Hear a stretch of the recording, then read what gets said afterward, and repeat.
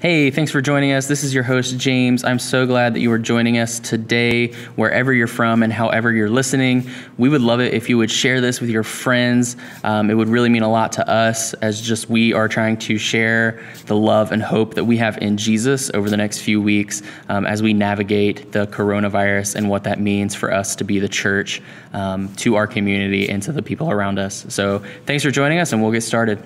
Well, hey, good morning, Grace Fellowship. Today is Friday, and we are here with the Rise Up podcast again. It is James and Pastor Tim. We are in a new location. We are in a new location. Yeah, changing it up. And we have seats that swivel. Yes. Which I will not swivel because it may be distracting. You're swiveling now, James. You're swiveling without knowing that you're swiveling. Yeah. Yeah, we'll talk about that next week. Normally I bounce on a ball, so that's my office chair is a ball, so oh gosh, I'm used to moving. Yes. Anyways, thanks for joining us. We're excited. Can you tell it's been over 5? We're going on week 6. Yes, I need people. We need something. Yes. You know? Which, by the way, and so I'm going to talk about this Sunday morning, but Monday, we are going to do a week of mental health issues. Yes. And we'll just see how that goes. Yeah. If we have a response to that, if we have a bigger response to that, maybe we'll go longer. But going into week 6, yep. We do feel like, the government is telling us, there seems to be a light at the end of the tunnel that we can see, but we still don't know how that's going to work out. And so we're just, every time they post another stay-at-home guideline, it's just like, oh, 2 more weeks, and who knows, what we're going to do next. Or the cold weather. Or the cold weather, yeah. All that. So anyway, this is now they're talking about the emotional and mental toll this is taking on. It's not just the physical and the financial. Yeah. But now this is becoming mental and emotional. Yeah. So we're gonna talk about that next week. Yeah, I'm excited about podcast. So I'm really looking forward to it too. What do you got for us today, But Tim? today we're going to look at a very popular verse, one of my favorite verses, Jeremiah 29:11. Many of you know that. James, I'm going to have you read that verse if you would. Yes. Verse 11. For I know the plans I have for you, declares the Lord, plans for welfare and not for evil, to give you a future and a hope. To give you a future and a hope. I know the plans I have for you. Here's the problem with that verse. A lot of people, this is like their favorite verse. This is their life verse. They claim this verse. I've talked about this verse a lot.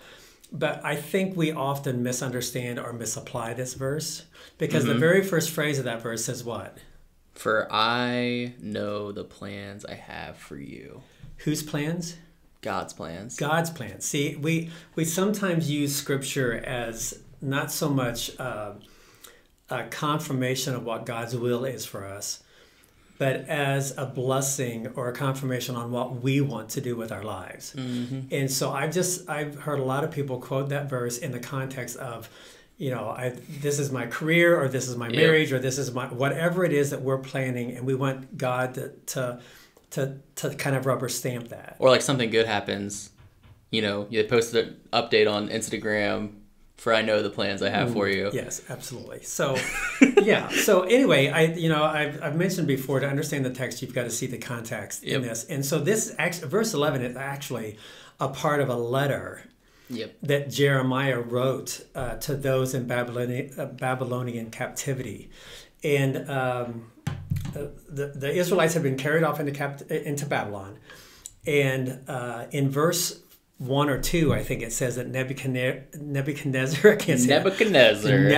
carried them off into exile. But later on in that letter, it says that God carried them off. He says, I've carried them. So which is it? Did Nebuchadnezzar do it, or did God do it? And the answer is yes. Both. God has a plan, and God uses people to fulfill that plan. Okay? So it was God's plan for these people to be in Babylon. Mm-hmm. And so the Israelites were receiving word from different prophets, stay away from these people, isolate from these people, you don't belong to these people don't belong to you.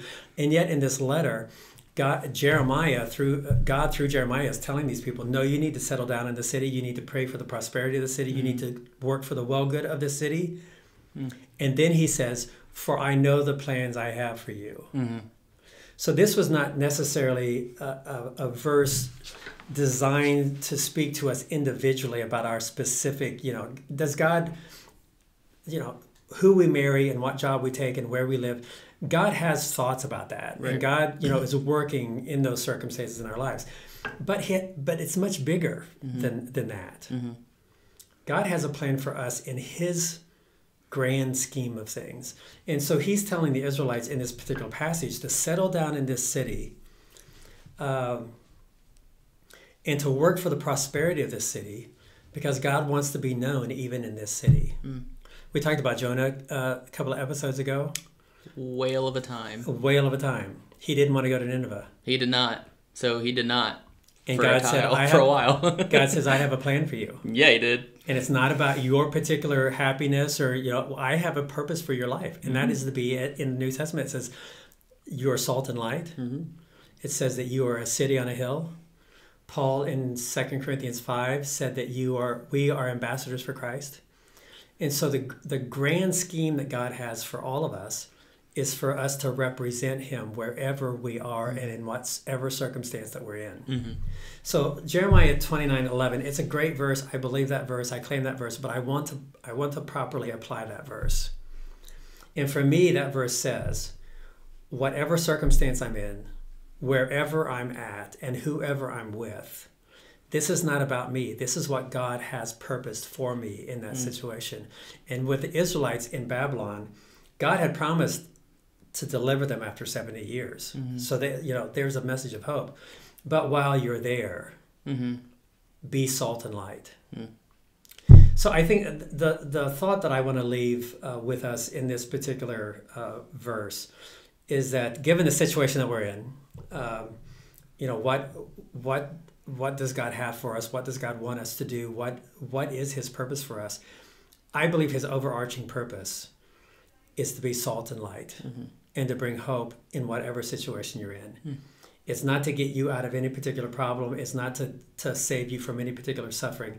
It's to allow his character and presence to be revealed in the way that you're handling the situation that you have in the situation that you're in. So it's a great verse. It's an even greater verse when we understand God's perspective on that verse. Yeah. Any particular thoughts? Yeah, I have two that really came to mind. One was, the first thing was Paul, when he wrote most of his letters, exile, by himself. In a prison, doing all Right. these things. One of the things that Tacey and I have done, or we've gotten what people are calling Happy Mail. Instead of a Happy Meal from McDonald's, we got Happy Mail. And we just had Elliot, so like people are sending us little booties or a onesie or a book or That's something awesome. like that. So it's really cool to see that. We sent Tacey's family and nieces and nephews. We just sent them a card and put like $1 bill in it, so when they open it, it just falls out. It's something happy because what absolutely. kid doesn't love getting mail? And that's what I kind of thought about that. How can we encourage people while we're in exile? Send Happy Mail. Yeah. Super easy. Absolutely. FaceTime, Zoom, whatever. Just be with people when we're not with people. That's awesome. So that's one way to do it. That's awesome. And the other thing that made me think about, you're talking about praying for the city. I think that's just one thing that we can all be doing is just continuing to pray for the city, the leaders, us. I mean, we're here still doing stuff. And just continue to pray. I mean, pray for the city, pray for the prosperity of the city, pray for the growth of the city. For the people that are losing their jobs, just continue to pray. Absolutely. Pray without ceasing. Yeah. So those are my thoughts right off the bat. And when that is on our mind, then we're more willing and able to seize the opportunities that God puts before us to actually be in tangible ways salt and light. So yeah, if you're not thinking about it, not going to do it. Yeah, not to get so. And I think again, going back to this passage, God through Jeremiah was telling these people, don't get hung up on your problem. Yeah. Get hung up on the opportunity that you have. What does this situation make possible? Yeah. And so they have an opportunity to declare the true God of the universe to the Babylonian, the people that they captured or they were captured by. they can, and Paul in prison, he won his guards to the Lord. So, yeah. There's a song that comes to mind. I don't know it very well. It's the "Open My Eyes, Open My Heart to Your Eyes" or something like that. Oh yeah, yeah. Open the eyes of my heart, Lord. Yes, that one. Okay, we need to shut this podcast down. Open the eyes of my heart. Yeah, that one. Open the eyes of my heart. That's an old song. You remember that? Not really, Oh. obviously. Anyways, it just made me think of that. Okay. Yeah. That should be our prayer. That should be our prayer. Yeah. Well, hey, thanks for joining us today on this Friday. Make sure you check out our services this Sunday. This weekend, yes. Yeah, we're excited about that. We got some cool stuff coming up as we start a new series going through Psalm 23 or Psalm the 23. 23rd Psalm. The 23rd Psalm. Yeah, some people have referred to it. I'm excited about it. Yeah, I'm excited. So, hey, check us out. Don't forget Family Bingo tonight. Super excited about it. Check out the event. I'm going. Tim's going to be there. Yeah. I'm hosting it. It's going to be fun. See you guys later. Bye.